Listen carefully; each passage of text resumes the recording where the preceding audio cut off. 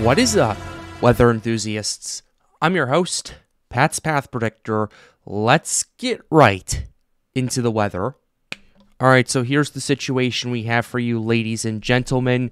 The NHC has now retagged these two areas of interest that are approaching Georgia and Florida in Central America, respectively. And we also have this area of interest that is continuing to organize at a very decent pace right here. We now have a 60% chance of development in the next 7 days, up from 40% yesterday. And these have 0 and 10% respectively right here.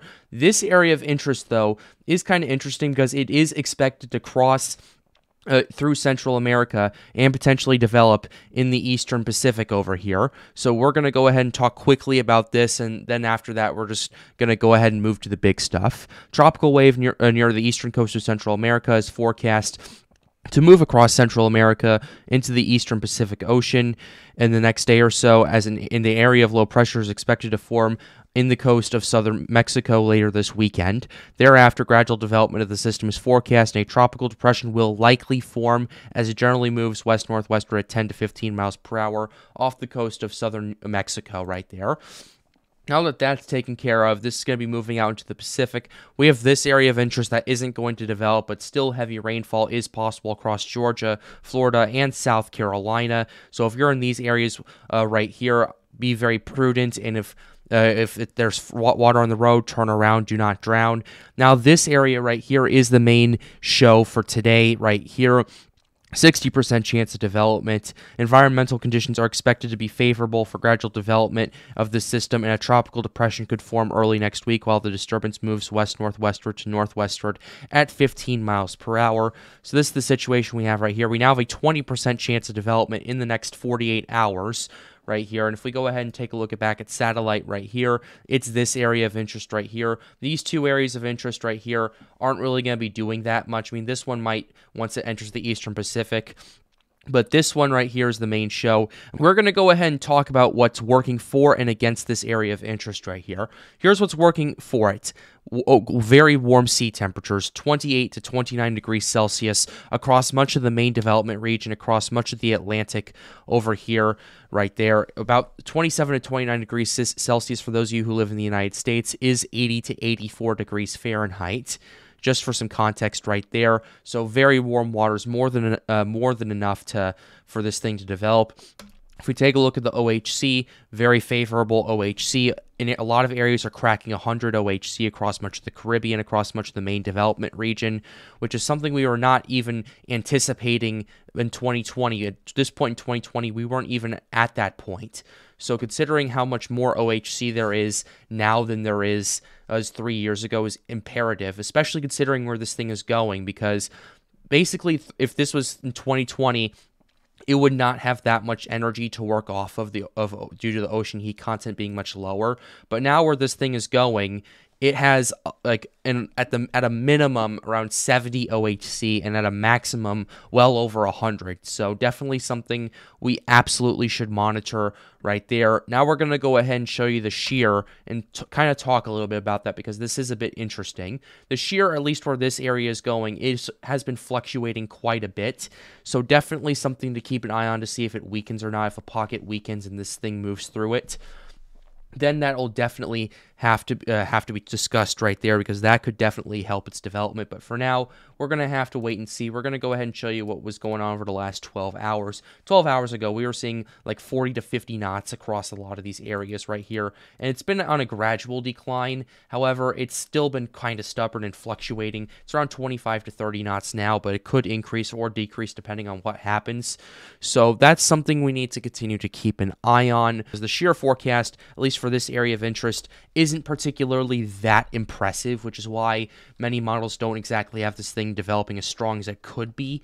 And we'll talk about that in a second, but basically the shear where this thing's going, it's going to be decently sheared, so the shear is going to give it some trouble developing according to what the Europeans saying until it gets towards the subtropical Atlantic over there.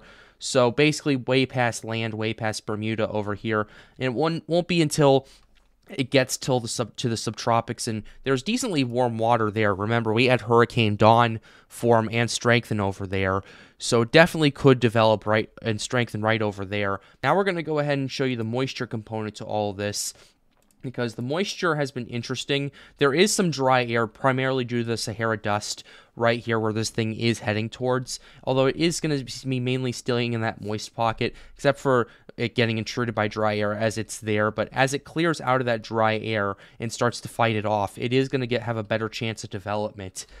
Yeah, that's the situation we have going on right here. But generally across the Atlantic, the dry air is continuing to fluctuate. We are going to see one last bit of resurgence of the dry air starting in early August, but after that it's going to be on a bit of a downward trend. So I'd say starting the second week of August, we're going to start seeing more activity across much of the Atlantic after the Sahara dust starts to disappear and starts to fade. We'll even show you the GFS run to kind of see what's going on with that. The GFS, but pretty much starting the second week, especially in the western part of the Atlantic, has this starting to decrease considerably, and we have a lot more moist air coming off of Africa and more waves coming off. So I'd say starting the second week of August, we're going to start seeing some more storms starting to develop, and storms trying to potentially impact land. Now we're going to go ahead and show you some ensemble runs to kind of show you how strong this potentially could get. And the European ensemble, while some of them still have this potentially getting up to a Category 1 hurricane at the very least, some of them have it mainly keeping it as a tropical storm as it's moving through much of the Atlantic right there. So definitely something to monitor for sure, because there is still uncertainty on how strong it gets. It's really going to depend on how quickly this thing will organize, and then basically as time continues to go on for the European, they do have some ensembles calling for potential development, but they're far in between, primarily due to the Sahara dust that's going on right there. Now we're going to go ahead and show you the GFS ensemble runs right here. We'll go ahead and go back to the 0Z to just kind of show you what we're thinking right here. Similar thing right here, potential hurricane scenarios, but kind of matching what the European is saying, at least until when it gets to the subtropical Atlantic. Potentially could threaten Bermuda, but yeah, that's what we have going on right here. And then as we're going on and as time continues to go forward, by about 16 days out, we do have more scenarios of tropical systems developing, but they're mainly going to be hampered due to the Sahara dust, at least for now. So something to definitely monitor as time continues to go on. We'll show you the GPS ensembles right here. And the GPS ensemble, similar scenario. All three of the big ensembles have this agreeing that it's going to develop at some point. Although the GPS ensembles do have some potential stuff forming in the Caribbean Sea right here, about 4 days out, and potentially impacting the United States. I actually want to go ahead and cross-check that with, the moisture component to that, and see what's going on with that, kind of see if this is kind of possible or not. And based off of what I'm looking at, there is a little bit of dry air in the Caribbean and in the Gulf right now, but it's definitely feasible, but it is incredibly unlikely, as I'm not 100% sure where this even is at, so we'll have to kind of disregard that for now, but still something to pay attention to right there. And then basically GPS has a lot more of these ensembles starting to show some intensification and development as that Sahara dust starts to recede. We'll continue to update you here on the Pat's Path Predictor channel, but with that being said, we're going to go ahead and close the video right here. I hope you enjoyed it. Be sure to leave a like and subscribe to the channel if you are new. It helps us out, helps us make more videos like these. The goal of this channel is to get more people engaged with weather. And if you want to come hang out with us at Storms United and see the behind the scenes of how we do these videos, link to it is right over there. But with that being said, have a wonderful day, guys. Stay safe.